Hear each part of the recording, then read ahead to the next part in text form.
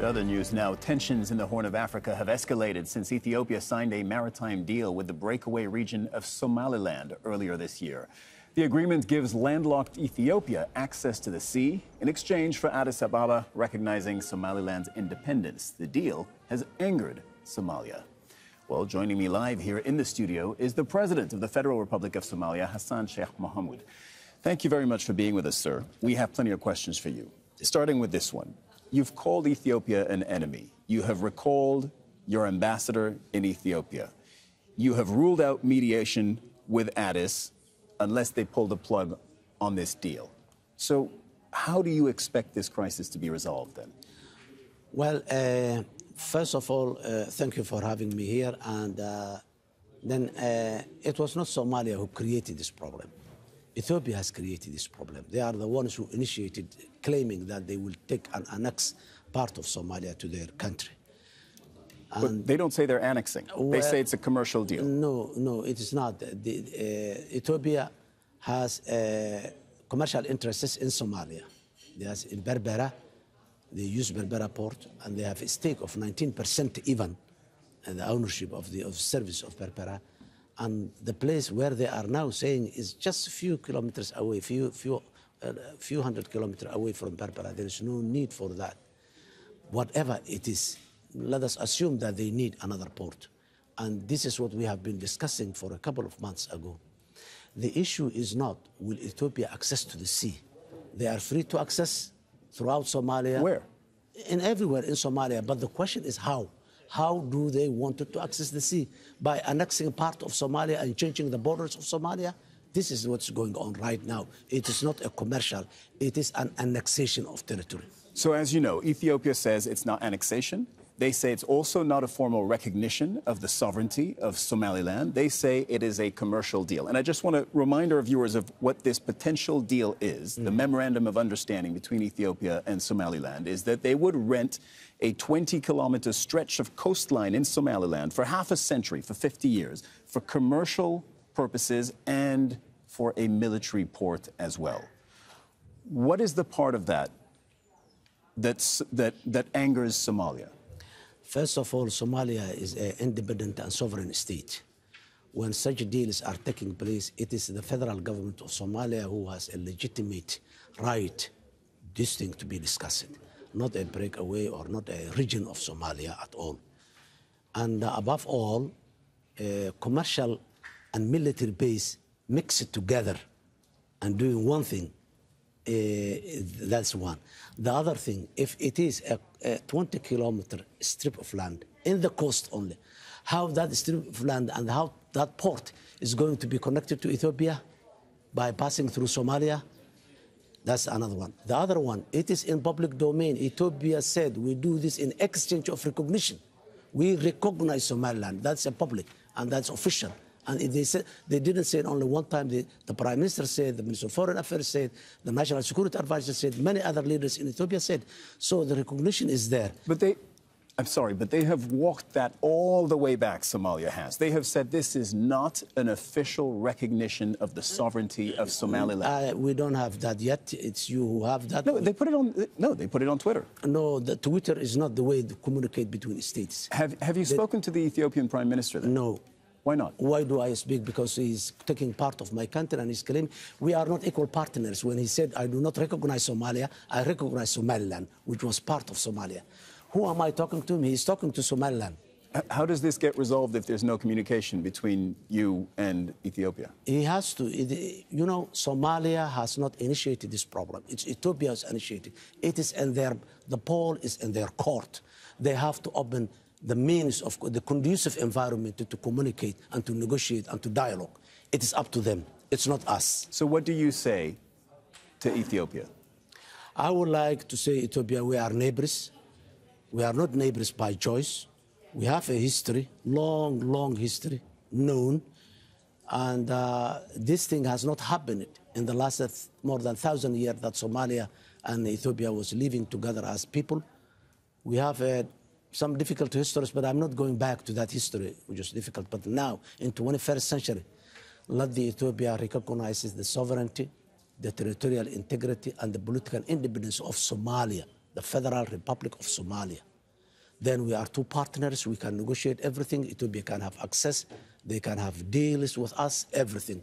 But not the way they are approaching now. That's not the way the modern world works. Have you spoken to the leadership in Somaliland? 1st January is the time when MOU was signed. On 27 December and 28 December, we were having a dialogue discussion in Djibouti, and we have a very good environment and very good discussion on us. And even when that conclusion was ended, Prime Minister Abiy appreciated, and he said, this is a good step taken towards the right direction. To me, he said to me, but the next day he signed that agreement. Yeah, MOU. so indeed, you were with the leaders of Somaliland 2-3 days before that memorandum of understanding was signed. Are you saying then that they kept you in the dark about what they were about to do? Yes, they never mentioned. We have been discussing how to unite Somalia, not how to give part of Somalia to Ethiopia. No, this was not the subject of discussion. The subject of discussion was the unity of Somalia, how we unite and how we address the grievances of the past and all this. That was the discussion. What are you asking Ethiopia to do, and what happens if Ethiopia goes through with this memorandum of understanding, this deal? Look, one thing is very clear. Ethiopia has no right to do that. Diplomatically, legally, it has no right to do that. But what if they do it? Well, that is another case. Let us hope that they will not do it. This is a piece of land that belongs to Somalia, and Somalia will never yield whatever pressure that comes on it. We will keep claiming our territory, and we will take it back, whatever it is. So far, Ethiopians, they didn't come into Somalia yet, and we hope that they will not. If they come in, then that will be a problem at a different level.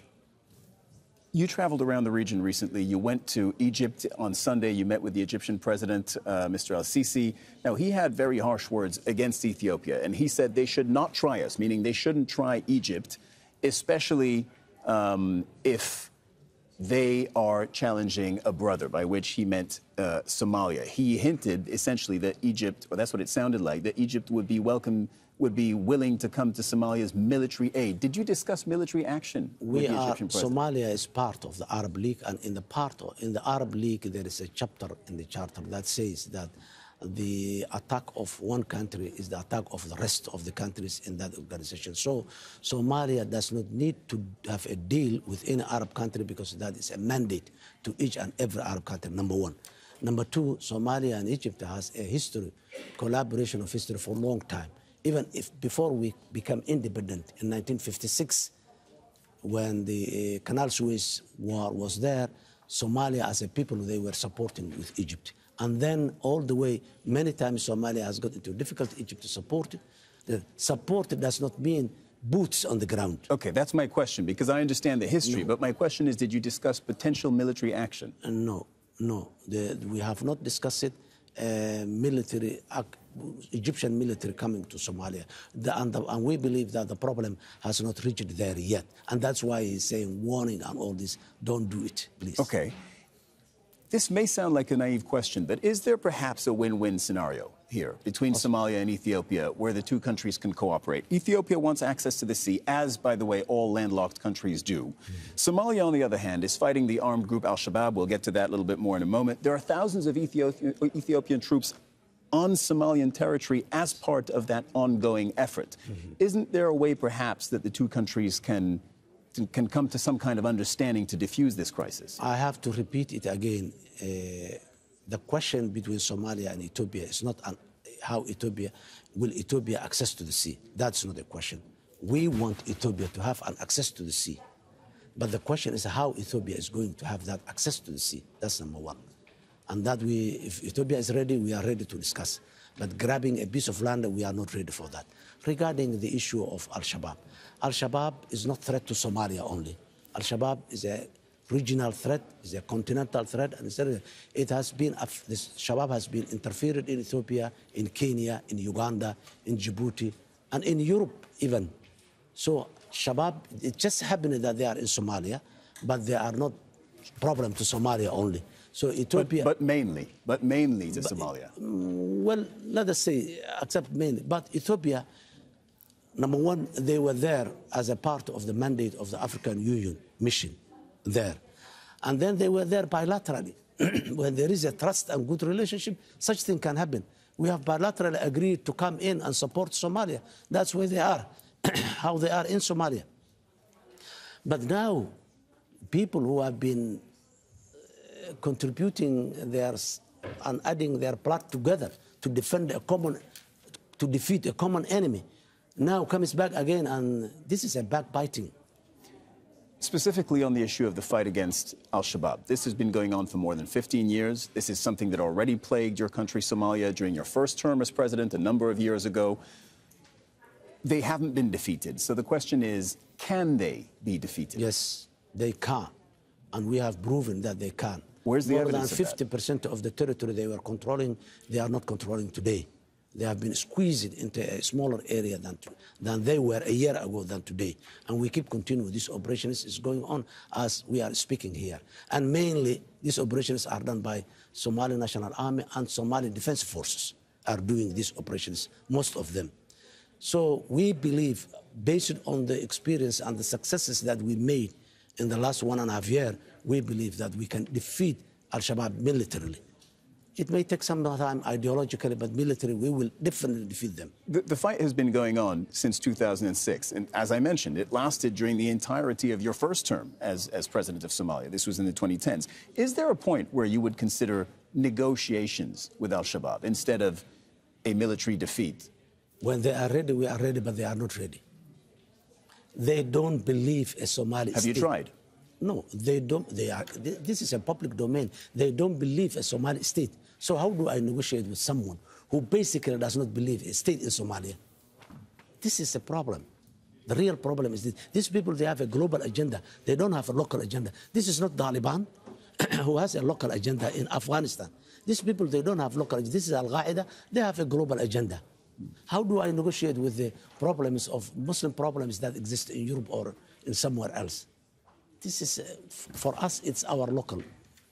The President of the Federal Republic of Somalia, HassanSheikhMohamud, thank you so much for joining us here on the studio. Thank you very much. Thank you.